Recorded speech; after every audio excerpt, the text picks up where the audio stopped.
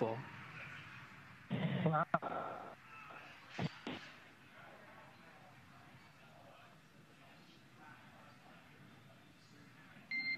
And Dragon, we've got you. Expect automated parachute deployment, and we have you on visual.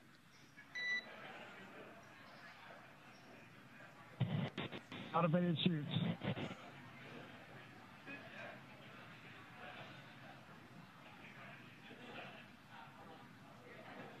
Wonderful to hear from the crew on the other side of the blackout period. The WB-57 high-altitude aircraft providing that thermal imaging. We saw the tail of the entry of the vehicle itself. Absolutely Dragon, beautiful. GPS converged. Expect nominal altitude for drogues. Copy GPS, nominal altitude. So again, nominal altitude for drogue deployment. That happens at about 18,000 feet. Again, good news after good news, Gary. Things are looking great for Crew-2 return. I am loving this flight. That altitude expected 1 minute from now.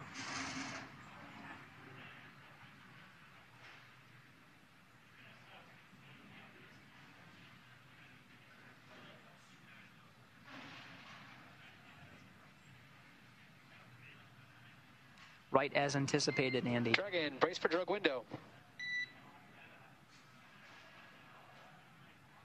We're braced.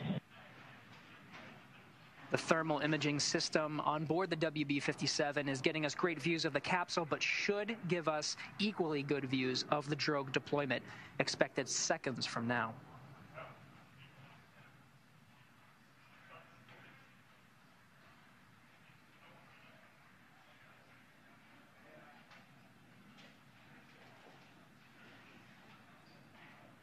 The capsule is traveling about 350 miles an hour, and the drogue chute's job is to slow it down to about 120.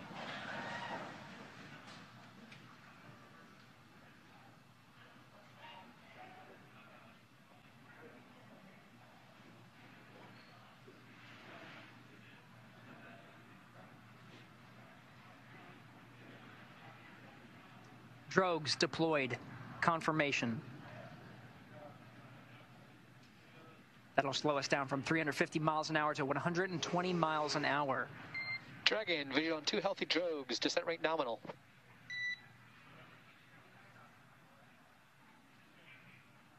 Copy, great news. So in about 30 seconds, the main chutes are going to come out. There are 4 of them, and they deploy at about 6,500 feet. Oh, Gary, look at this. This is an excellent view of the drogue parachutes. There it is. Drogue separation. Main chute deploy. We'll wait for confirmation of 4 healthy mains.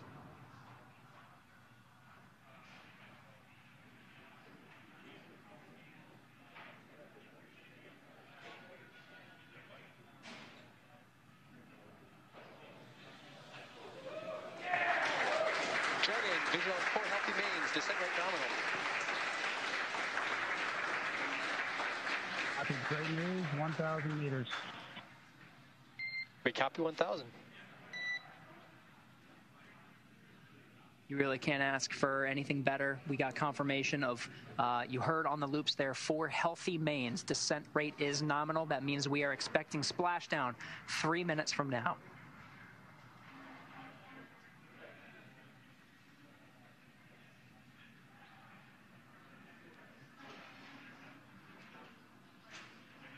Visually, you can see one of the mains taking slightly longer to inflate. Meters. But the teams are tracking that as a nominal inflation rate, and the descent rate is as expected. We do have 4 healthy mains, and we are expecting an on-time splashdown.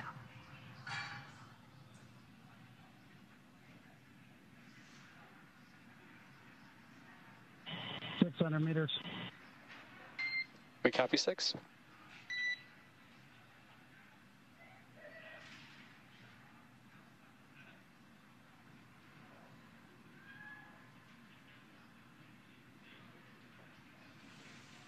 So 600 meters. This is a better shot of those 4 healthy main parachutes attached to the Dragon spacecraft Endeavour as it continues to descend. 400 meters. The rate is as expected, 400 meters from splashdown.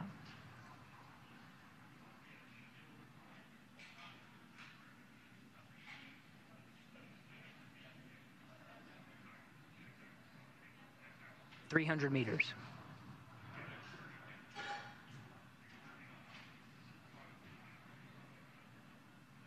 200 meters braced. We copy 200 embracing. Standing by for confirmation of splashdown.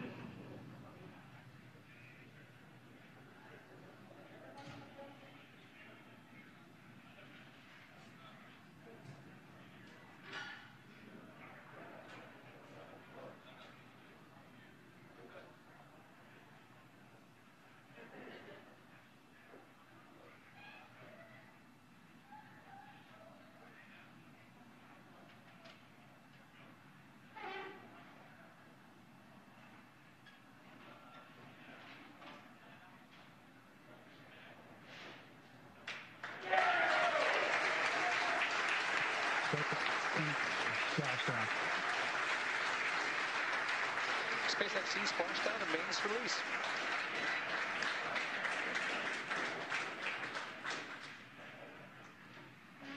Copy, we heard the main. Endeavour, on behalf of SpaceX, welcome home to planet Earth. Hey, Chris, it's great to be back to planet Earth. Thanks to the NASA and JAXA teams. It was an honor to represent you and work with your family. Look forward to seeing you soon.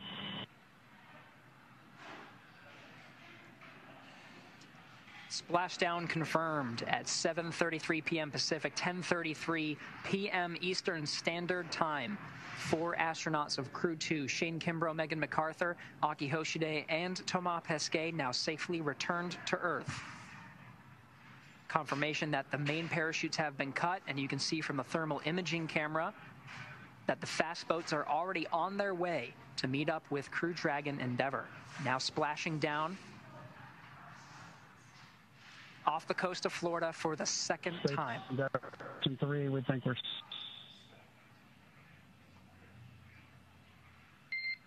Hey Shane, you're coming in broken, but we see stable 1. Copy, great news. Stable 1 is the configuration that we were hoping for. Stable 1 means it's in the ocean upright and as expected.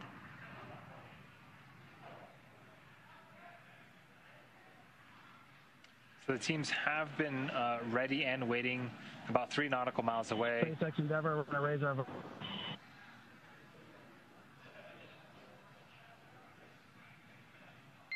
And Dragon, please repeat.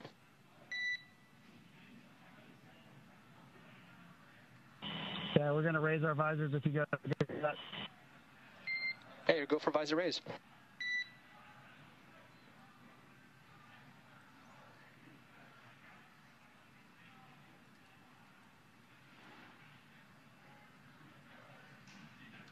So it looks like the astronauts inside are going to be lifting those visors. The recovery team has been waiting about 3 nautical miles away. So it is going to take them a little bit of time to make their way to Shane, Megan, Aki, and Thomas inside of Dragon. Quick rundown of what is to come.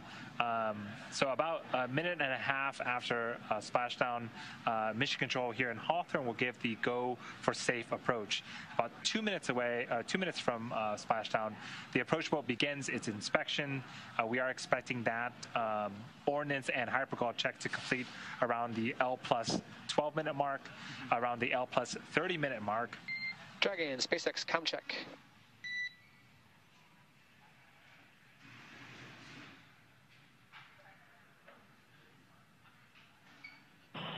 Endeavour has you loud and clear, SpaceX. We have you loud and clear as well. We stopped the boat. We have you much better now.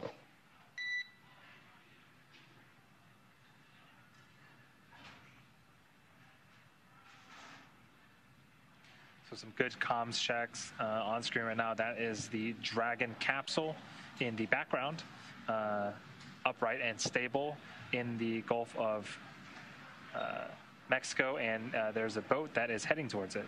So At about L plus 30 minutes, the Dragon rigging is expected to complete. Again, rigging is where an employee as part of the recovery team will physically climb on top of Dragon and attach hardware necessary to hoist Dragon up and out of the water. Recovery ships also arrive at this time at L plus 38 minutes. That's when we're expecting to lift Dragon out of the water. L plus 40 minutes, Dragon will be on deck of the recovery vessel. And then at L plus 48 minutes, we are expecting Dragon hatch to open and the crew to egress after about 6 months in space. That is the goal, to do this in under an hour, and it seems like the crew is right where they're supposed to be, right on time. We're getting thermal images of the fast boats out near the Crew Dragon Endeavour in the wonderfully smooth waters of the Gulf of Mexico, as predicted, which is fantastic. You can see there's 2 boats that are out towards the recovery vessel once we get a smoother lock on the vehicle itself. One of them collecting the parachutes, the other doing some of the rigging that you were talking about, Andy, which is super critical to the next series of steps. Dragon, SpaceX is go for recovery personnel to approach. Expect personnel alongside momentarily.